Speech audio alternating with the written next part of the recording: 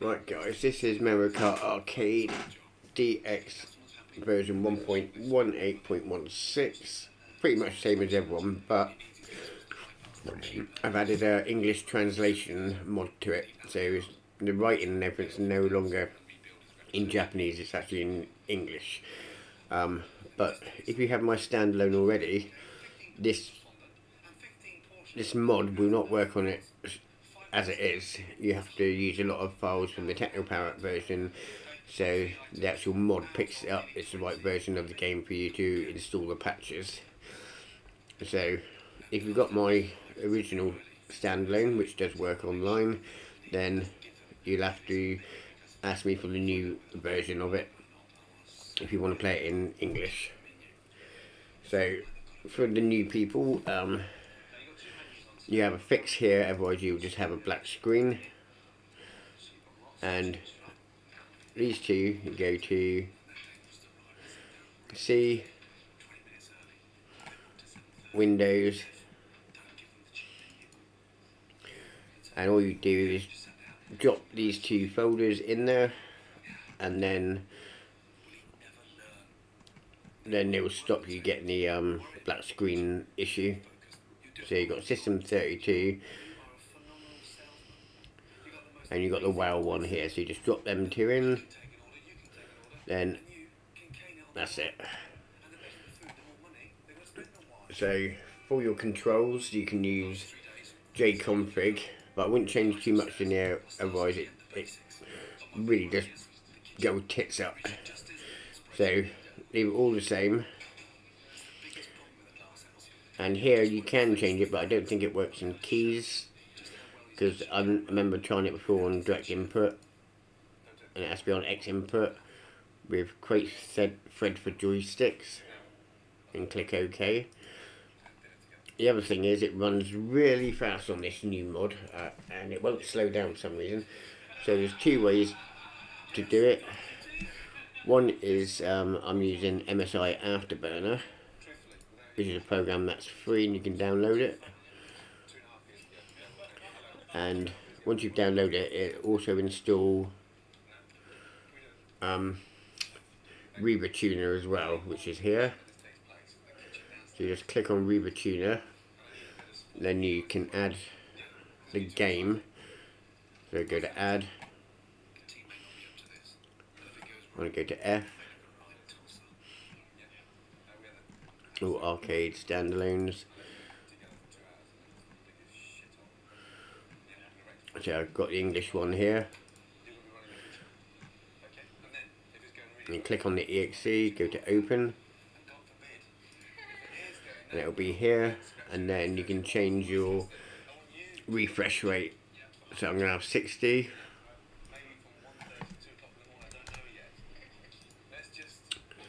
Bloody thing.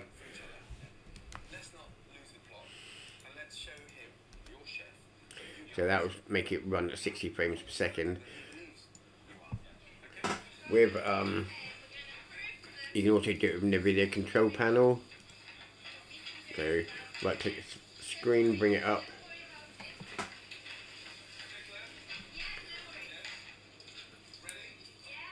Then you go to manage 3D settings.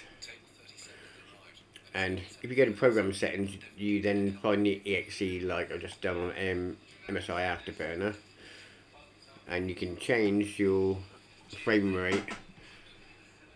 I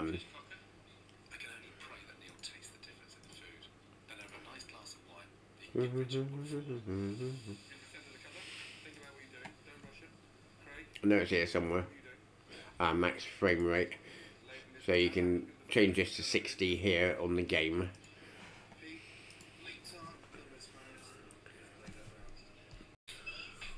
Also in jconfig, don't change the graphics settings, otherwise it don't go full screen properly and it will cock up the game.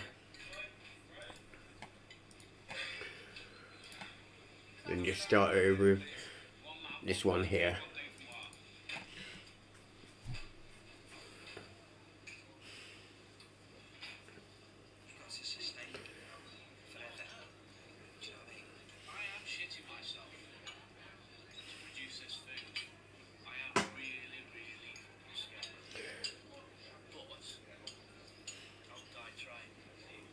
It takes a while to load, but it isn't too bad. See, all this was in Japanese before, and now even this is in English.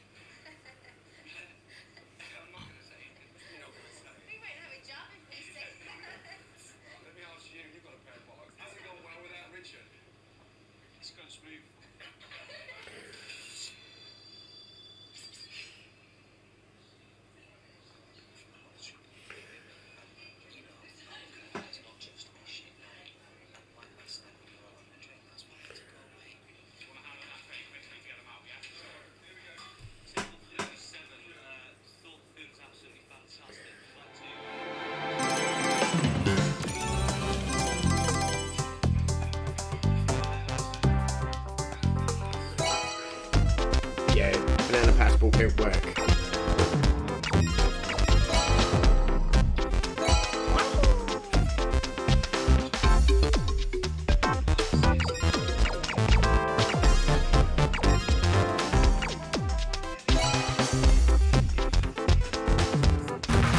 And if it actually Spotify will allow it through, so you can play online. See, we've got it.